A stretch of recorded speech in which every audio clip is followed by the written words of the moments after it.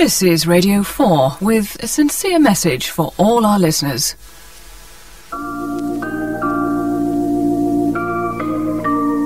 Friends, we're gathered here today to listen to The Loved One by Evelyn Waugh. And friends, I want you to know that it was adapted for radio by Bill Matthews. Episode 1. Here at last, Dennis. Sorry, Mr. Schultz. Hope I'm not late. No, just in time. I've left you a raccoon. Shouldn't take you more than 10 minutes. Nothing else? No, but if anything else comes in, just put it straight on ice. I'm off.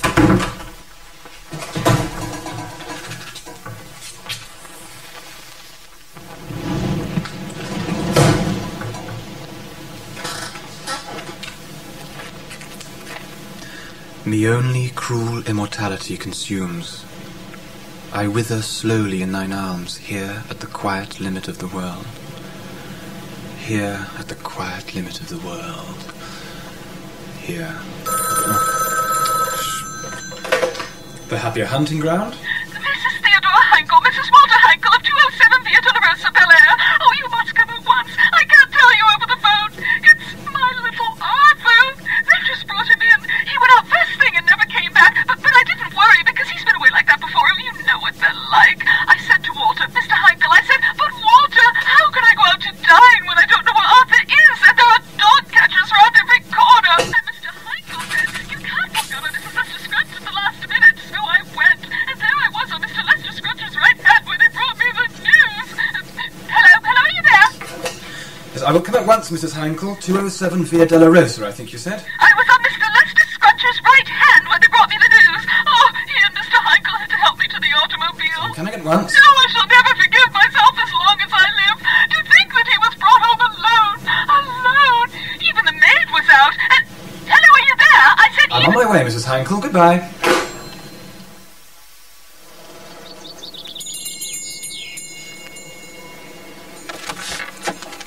I am the happier hunting ground. Am I glad to see you?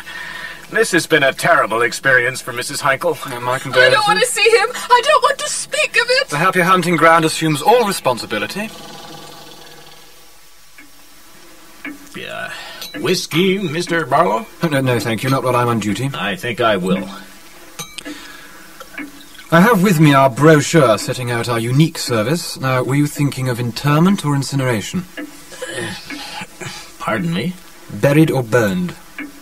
Burned, I guess. I have on my person details of various styles of urn. The best will be good enough. Now, would you require a niche in our columbarium, or would you prefer to keep the remains at home? What you said first. And the religious rites, we have a pastor who is always pleased to assist. Oh, well, Mr. Barlow. Mr. Barlow, I think on an occasion such as this, Mrs. Heinkel will want all the comfort you can provide. Well, our Grade A service includes several unique features. At the moment of committal, a white dove, symbolizing the deceased soul, is liberated over the crematorium. Yes. Yes, I'm sure Mrs. Heinkel would appreciate the dove. And every anniversary, a card of remembrance is mailed without further charge. It reads, "Your little Arthur is thinking of you in heaven today and is wagging his tail." That's a very beautiful thought, Mr. Barlow. You have certainly relieved me of a great responsibility. That is the aim of the happier hunting ground. Now, shall I attend to the deceased? Another Frank? Thank you, my boy. Not so much soda this time. Yes, I've never regretted the move to Hollywood. The climate suits me. The people are decent and generous, and most of all, they don't expect you to listen. People talk entirely for their own pleasure. Nothing they say is designed to be heard. I said, "Evening, Frank. Evening, Barlow." "Sir Ambrose, what a pleasure." Another scorcher, eh? Do you mind if I take a pew? Whiskey? Excellent. Well, right up with soda, please. So how are things with you? Oh, mustn't Barlow. Oh, I'm fine, thank you. We haven't seen you on the cricket field lately. Very busy at Megalo's studios, I suppose. No, as a matter of fact, my writer's contract expired 3 weeks ago. Did it? By George. Well, I expect you're glad of a rest. I know I should be. If you'll take my advice, just rest easy until something attractive turns up. These fellows out here respect a man who knows his own value. Of course. We Limeys have a peculiar position to keep up, you know, Barlow. They may laugh at us sometimes, the way we talk, the way we dress, our monocles. They may consider us cliquey and standoffish, but by God, they respect us. You only meet the finest type of Englishman out here. Absolutely. Yes. You know, I often feel like an ambassador, Barlow. It's the responsibility in varying degrees. We all share it. You never find an Englishman among the underdogs, except in England, of course. Out here, there are some jobs an Englishman simply doesn't take. Of course not. Absolutely not. I don't say poets are much in demand, Barlow, but they're bound to want one for something one day, and when they do, there you'll be, quill in hand. If you haven't done anything to lose their respect in the meantime, that is. No. Well, I didn't come here to rabbit on at you, Barlow. I came to see how my old friend Sir Francis is faring. Been meaning to look you up for a long time. It's so rare one socializes outside Bel Air these days. You shouldn't hide yourself away, Frank, you old hermit. Oh, you used to live not so far away. Did I? Upon my soul, I believe you're right. Just across the street, wasn't it? We were neighbours. You were living... In Bel Air. Ah, yes. So how are things for you at Megalo? Greatly disturbed. We're having trouble with Juanita del Pablo. The dusky Spanish beauty. It was her eyes we bought her for originally. She was called Baby Aronson, then from Chicago. Yeah, she had splendid eyes and a fine head of black hair, so we made her Spanish. Had most of her nose cut off and sent her to Mexico for 6 weeks to learn flamenco dancing. And that was the new angle then, and it caught on. And she was really quite good in her way. The scowl came naturally to her. The legs were never photogenic, but we kept her in long skirts and used an understudy for the lower half in scenes of violence. She was good for another 10 years' work at least. But now there's been a change of policy at the top. We're only making healthy films to please the League of Decency. Ah, yes. Healthy films. All for them. So now Spain is out, and Juanita has to start all over again as an Irish Colleen. They bleached her hair and dyed it vermilion. Aren't Colleens meant to be dark? I told them that, but they say vermilion looks better in Technicolor. So she's working 10 hours a day learning the brogue, and just to make it harder for the poor girl, they pulled all her teeth out. She never even had to smile before. Now she has to laugh roguishly all hours of the day. I spent weeks trying to find a name to please her, but there are 2 Maureen's already. There are more than enough male Pats. No one could pronounce Deirdre, and Una sounds Chinese, so she's nameless, toothless, and well... Yes, you're quite right. Healthy films. I've always had 2 principles throughout my life in motion pictures. Never do before the camera what you would not do at home, and never do at home what you would not do in front of the cameras. Very good. It wasn't meant to be funny. Oh, sorry, it sounded as if it should be. Well, I must be toddling. So long, Frank. I enjoyed our talk. Wish we saw you more often down at the cricket club. Goodbye, my young man, and don't forget what I said. No need to move, either of you. I can find my way.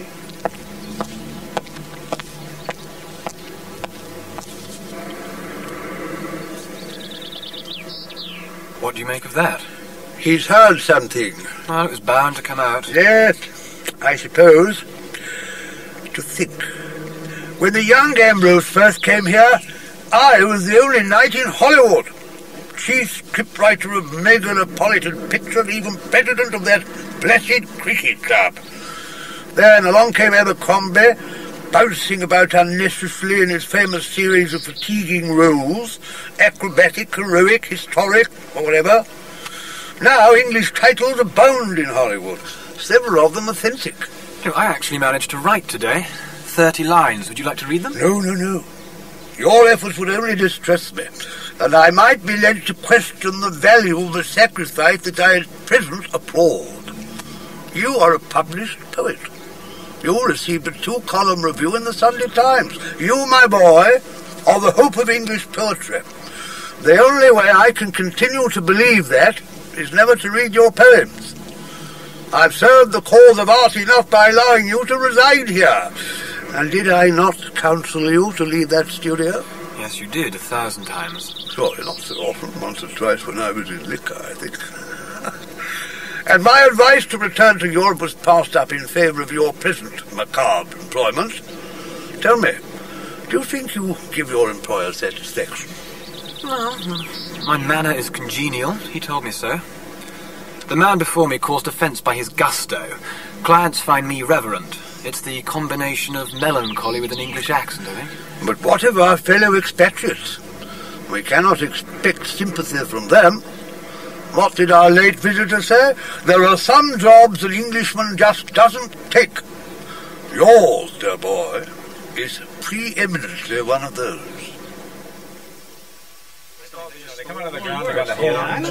Gentlemen, please, we're wasting time. Yeah, so this Leprechaun, he's the villain, right? I thought he was the good guy. No, that's the fairies changeling, right, Sir Francis? What I don't get is why this Colleen wears no shoes. Don't they have no shoe shops in Ireland? No. Sir Francis? Well, I'm not sure that's essential to the story. Story? I lost it when that banshee came in and whaled the house down. Yeah. Wasn't that her mother? Whose? This girl, what's her name? Colleen. Well, I thought the point was she didn't have a mother. Yeah. What? We can't have a film without a mother. So, guys, what do we think? No. At least no one can say I'm surrounded by yes men. Hey, take a week at home, Frank. Try to work on a new slant. Or maybe you feel kind of allergic to the assignment. No, not at all. This conference has been most helpful. I now know what you gentlemen require, and I'm sure I shall have no further difficulty. Thank you. Always pleased to look over anything you cook up. Goodbye. Thank you. Bye-bye. Oh, dear. Just another has-been. Yeah. There's a cousin of my wife's just arrived. Maybe you could give him a tryout on the job. Yes, Sam. Have your wife's cousin look it over. It seems we're both in trouble, my boy. Yes, perhaps. Juanita's agent is now trying to find a lawyer who can prove she doesn't exist, and therefore cannot be bound to her contract with me. Their argument is that she's changed her identity, albeit to another that is not her own. In fact, I believe she cannot now remember who she originally was. Yes, my boy, we're both in it. Oh, I don't know. Schultz put my wages up again today. In your victory lies your defeat. Your social ruin was consummated by that photo of you in the local paper. Yes, I was rather pleased with it. Isn't it illegal to scatter the ashes of a tabby cat out of an aeroplane into the slipstream of Sunset Boulevard? No, only if the remains are human.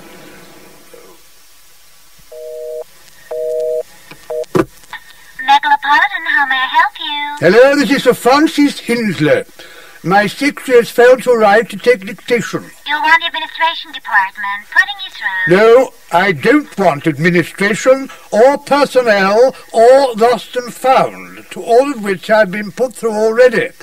I want you to tell me what has happened to Miss Mavrocordato. 1 moment.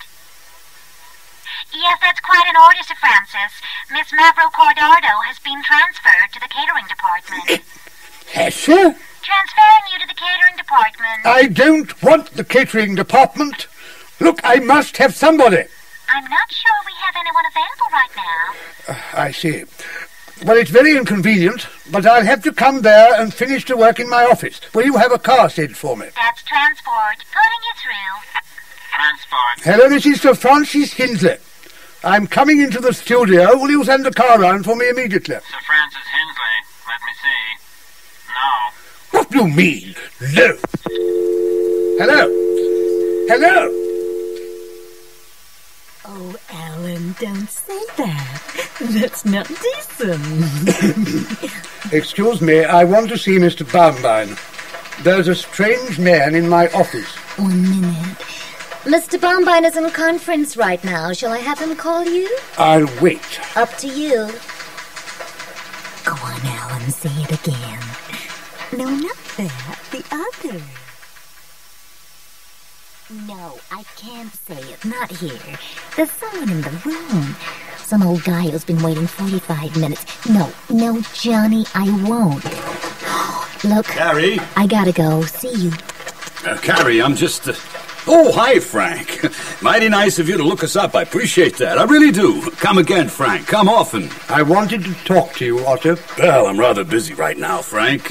How say I give you a ring next week sometime? I've just found all my belongings in the garbage and a Mr. Medici in my office. Why, yes, Frank. Only he says it Medici, like that. Now, you said it sounds kind of like a wop, and Mr. Medici is a very fine young man with a very fine and wonderful record, Frank, who I'd be proud to have you meet. I've just met him. So where do I work? All right. No one's told you then. Told me what? Well, things get hung up sometimes, as you know. So many different departments have to give their okay. The legal branch, finance, labor disputes section, administration. But I don't anticipate any problems in your case. Luckily, you aren't a union man. Told me what? The letter's on its way. You had a record run, just on 25 years, isn't it? And there's not even a provision in your contract for repatriation. Yep, your termination ought to whip right through. No problem at all. Young Barlow found him. Barlow of Megalo? He used to be at Megalo's.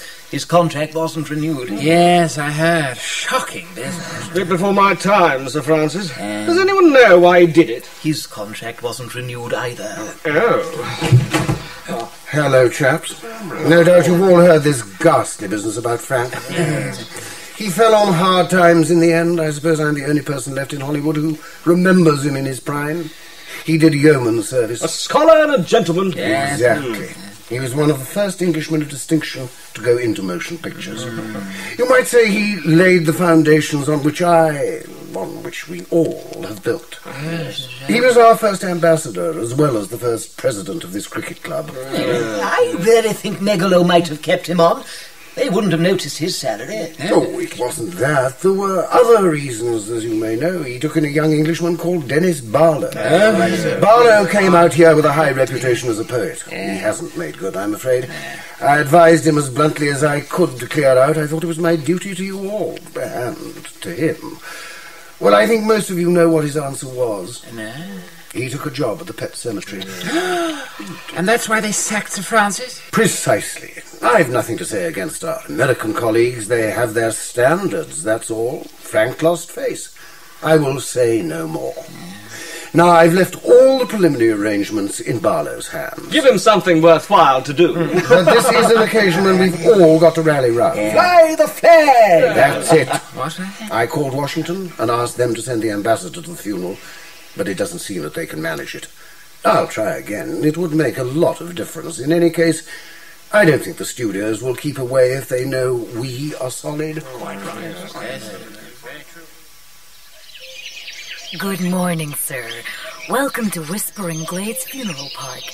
If you'd care to go through the gates, Dr. Kenworthy will welcome you. Yes, thank you.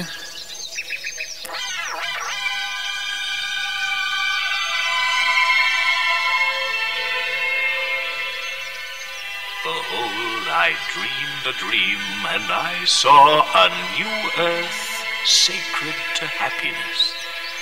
There, amid all that nature and art could offer to elevate the soul of man, I saw the happy resting place of countless loved ones. And I saw the waiting ones, who still stood on the brink of that narrow stream that now separated them from those that had gone before.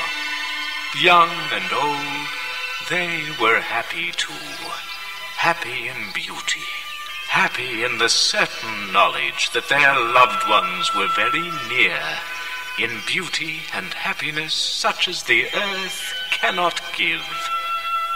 I heard a voice say, "Do this," and behold, I awoke, and in the light and promise of my dream, I made Whispering Glades. Enter, stranger, and be happy. Forever yours, Wilbur Kenworthy, the Dreamer.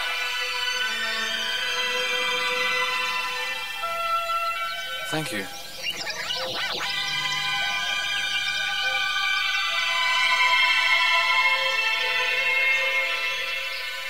Behold, I dreamed a dream, and I saw a new... Excuse me, if you'd like to join the group, follow me.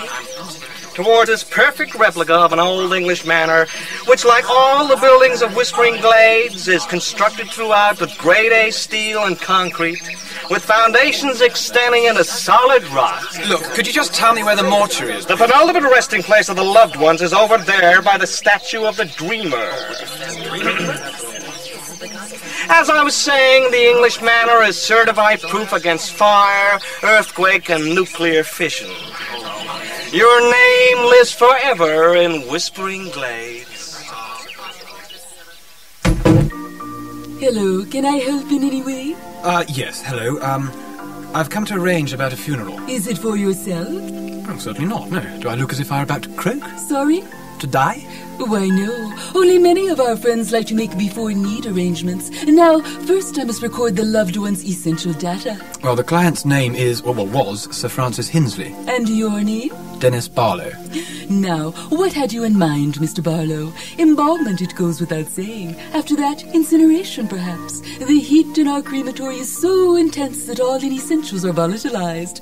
Normal disposition is by inhumement, entombment, inurnment, or immurement, although in sarcophagus has become popular. Well, we want my friend buried. Buried. What was your loved one's business? He was a writer. Ah, then Poets' Corner would be the place for him. We have many of our foremost literary names there, either in person or as before-need reservations. You are no doubt acquainted with the works of Amelia Bergson, author of Wafted by Angels? Not personally, no. We sold Miss Bergson a before-need reservation only yesterday under the statue of the prominent Greek poet, Homer. I could put your friend right next to her. You see, I don't think we could wait for Miss Bergson to die. Was your loved one of any special religion? Agnostic.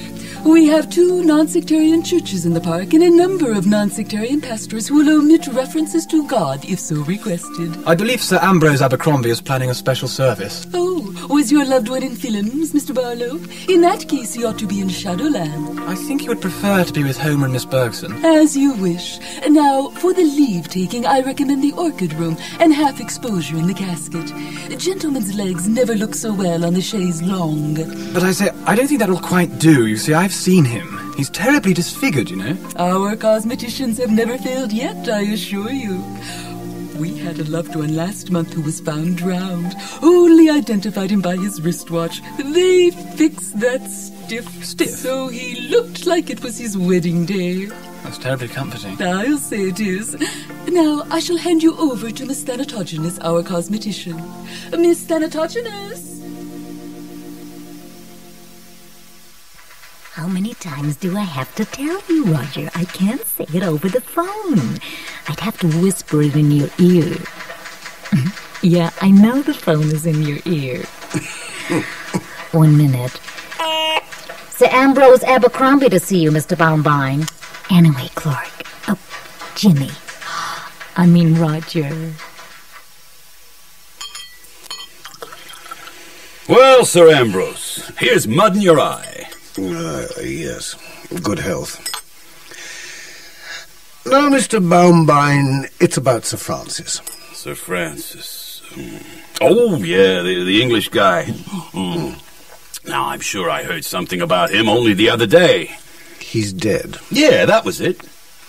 We were hoping that Megalo might help give him the right send-off. Well, you know he's no longer on our payroll. I don't mean to be rude, Sir Ambrose, but Megalopolitan can't afford to associate itself with losers on the scrap heap. Even when you put them there? After all, his departure from Megalo and his departure from this mortal coil were not entirely unconnected, as the press may well surmise. Yeah, I see the problem. Yeah, if we're going to snub the guy, we should only snub him in private. Reserve me the front 4 rows, and I'll provide the men in black suits. Any chance of 1 or 2 stars? Stars? No. I can get you their stand-in doubles, though. Yeah, we could promote press speculation as to who was really there. We could build this into the showbiz funeral of the year. Well, I don't really. And there's always Juanita del Pablo. We could make the climax of the service her moving rendition of Cockles and Mussels. Well, it's the only Irish song she's learned so far.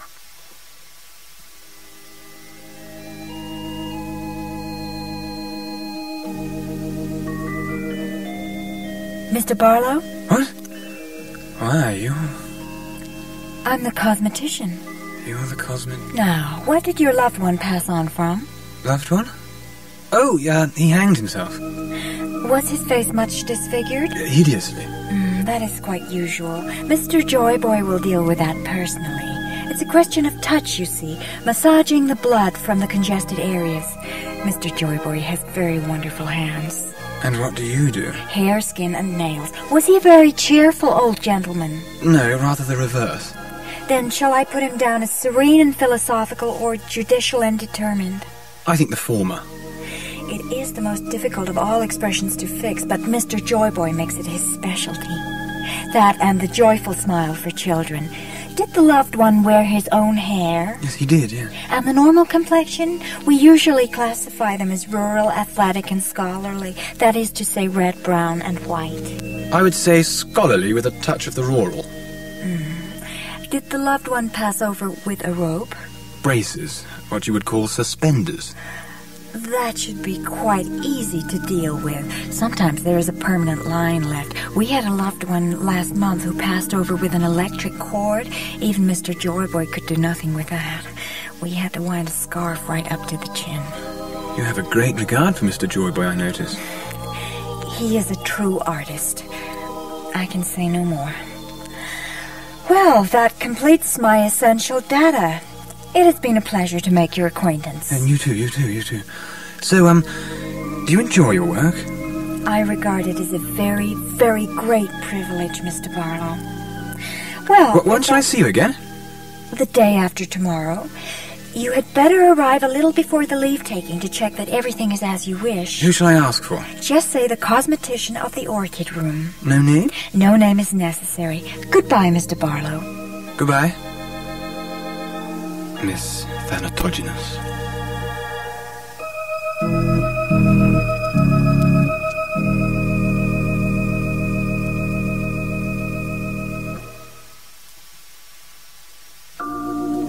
Friends, you've been listening to The Loved One by Evelyn Waugh, adapted for radio by Bill Matthews. I truly want our heartfelt thanks to go out to many, many people, including Miranda Richardson, who appeared as Amy Thanatogenous, Rupert Graves as Dennis Barlow, Donald Pickering as Sir Ambrose Abercrombie, Ronald Fraser as Sir Francis Hinsley, Bob Sessions as Baumbine, Lorelei King as Mrs. Heinkel and the mortuary hostess, Garrick Hagen as Mr. Heinkel and the voice of the dreamer, Graham Hoadley as Mr. Schultz, Elizabeth Mansfield as Carrie, Simon Trees as Erickson, and David Bannerman as Schindler.